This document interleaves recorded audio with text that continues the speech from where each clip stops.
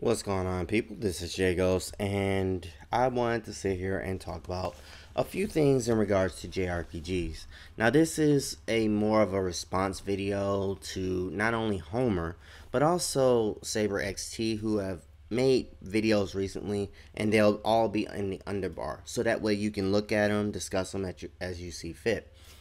The reason that I'm talking about them is because I've had a healthy diet of JRPGs since I was 13, 14, or actually a little bit older. My first one happened to be Secret of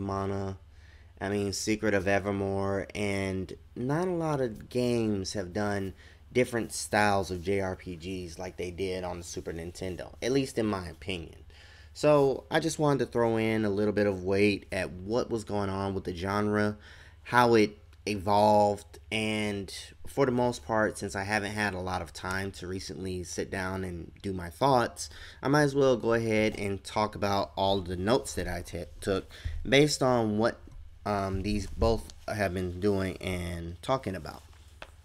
Now, what I would recommend anybody that's looking at this video, if you're looking for Saber as well as Homer's videos, I'll also throw in Mr. B Tongue, who actually has a great article and a great example video in regards to how realism versus heroism work in a story. The reason that I'm bringing up Mr. B Tongue is because of the fact that with his video, you have basically a lot of people that are following one sort of example for a story. And it's a great example. It's the monomyth theory. But people want to have things that are changed up. And JRPGs really haven't changed quite as much at the top, the AAA titles, the SquareSoft titles, the Atlas titles. They all simply follow a monomyth theory in some way, shape, or form. The story and the setting, the same epic story, those are going to be heroic stories. Whereas you probably don't hear a lot about the realistic stories. Now, when you're talking about a heroic story, you're talking about your Links, you're talking about your Nesses. These are guys that go in, save the world about 500 times before they sit here and finish fighting for breakfast.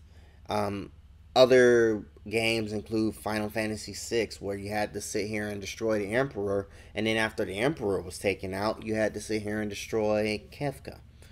These are the types of stories that follow the monomyth theory, the 17 steps, where you're going from taken out of your world, going on an adventure, and then eventually you get special items and special quests that sit here and make you the biggest badass.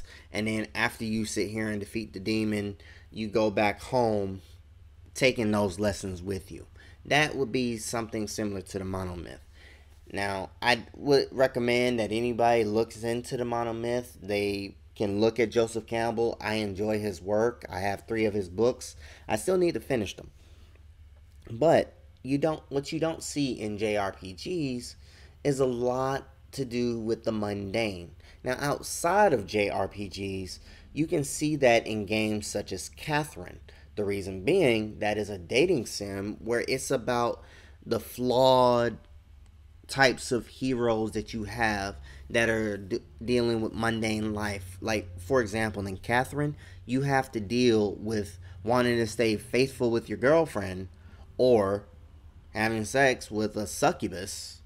Or I'm spoiling it a little bit, but you're have to deal with cheating on her with this attractive young lady.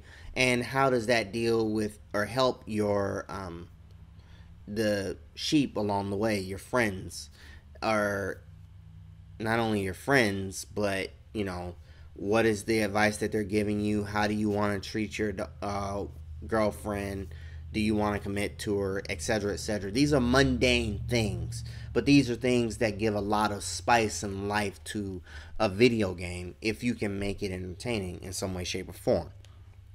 However, that road is not really as well worn as, say, the monomyth theory. And that's one of the reasons why you don't see it quite as much in a video game. Now, there are video games that have done this rather well in Super Nintendo. I remember the Shadowrun series was well known for having multiple ways you can goals you can do in the game, and it was an RPG, and it was also a cyberpunk dystopia RPG, which is something very interesting to look into. Now, the question is, does this apply to JRPGs? Well, I look into Saber XT, and most of this I've talked about, but the one thing that I want to look into is at 208, he talks about long, convoluted plot lines and insulting stories. Now, the long, convoluted plot line.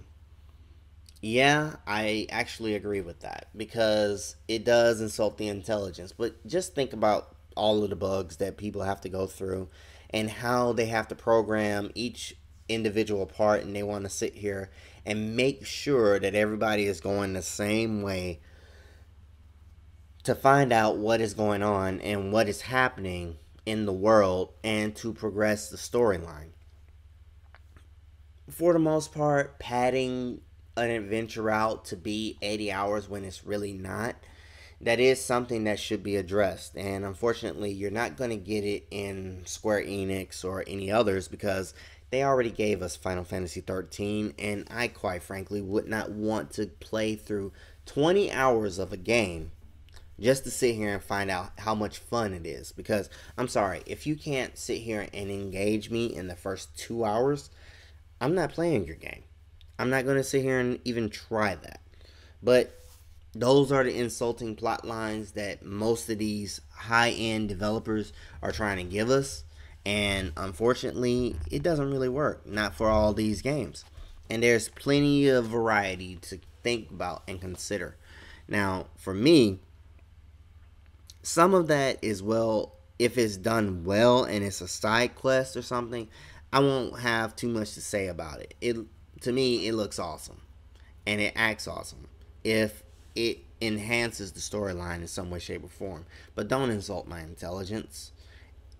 We played video games that have done far better and progressed with adult oriented themes in video games than what has already come out.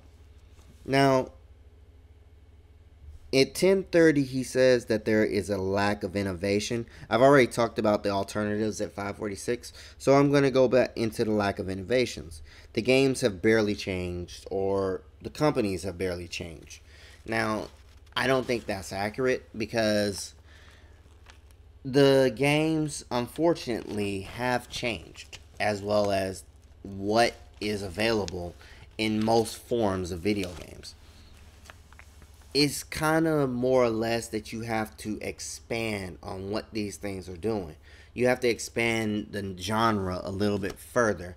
And that hasn't happened, unfortunately, because most people don't consider the tactical RPGs such as The World Ends With You as something that's similar to what is going on in the JRPG world. And unfortunately, with Japan, the innovation is a lot slower because they make so much money on just this one type of monomyth heroic story. Most people, in terms of a business decision, are going to just go with what they know when the risks of a realistic story cannot be understood by most people. That is something that needs to be addressed later on. It's just something that hasn't quite happened yet because no one is really looking into, say, the indie market or how to innovate in the AAA industry, especially when they're used to doing things a certain way. I mean, unfortunately, Square is the biggest reason for that. They got so big, they became the Michael Jordan of RPGs, and they stagnated with their old formula.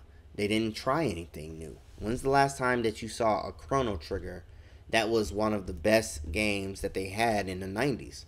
Now, there have been other games that have done different things, such as Valkyria Profile, which I absolutely love on the PSP, as well as Parasite Eve, which I think did a lot more in at least the second one in trying to do a murder mystery, whereas the third one was absolutely actiony. And I haven't played it enough to comment. I have played it a little bit or seen the videos, but it just doesn't appeal to me quite as much as, say, the second one, which is more action oriented. Now, other ways to diversify the JRPG, again, it's kind of hard to do when most of the games that are imported from Japan are not something that may appeal to a broad enough audience. But again, Square is learning from the Bravely Default, which thank God they're doing. And hopefully they decide to import more, because what has been hurting them in the past are games like Live Alive, which allow you to pick your protagonist and pick the story that you want to play in. There's been other innovations in video games that have not come over to the United States quite yet, and you only have to play them online. So there's plenty of time to do that, but some other ways to do it is understanding the genre. The JRPG genre is very, very diverse. I mean, tactical RPGs are one thing, but in terms of the biggest games that have been out there, I think that the main ones are actually going to be on the smaller platforms. The smaller platforms, such as the Fire Emblem series, are going to be great at doing something fairly unique, such as focusing on relationships, who lives, who dies. I believe that's one of the greatest innovations that JRPGs have had, by making you concerned for these characters and feel something emotionally attached to these characters when they die, when they marry. That's something that's fairly unique in the industry that you don't see quite as much in the larger games. Maybe Valkyria Chronicles every now and then, but you don't see that in most JRPGs on that type of level. Now, smaller projects, smaller budgets. The reason that I sit here and put that, it forces a lot of people to make sacrifices on what they want and ideas that they want. Something to think about, something to consider, because I've seen a lot more innovation go on to the 3DS as well as the PSP Vita than I've seen anywhere else. And that's why I think that the handhelds are probably going to be an answer to most of the problems in the video game industry. But of course, I may be wrong. This is mainly just to put out my thoughts here, so that way more people can see them and judge for themselves. And that's pretty much all I have. If you have any comments, be sure to leave them down below. And take care, and I'll see you next time.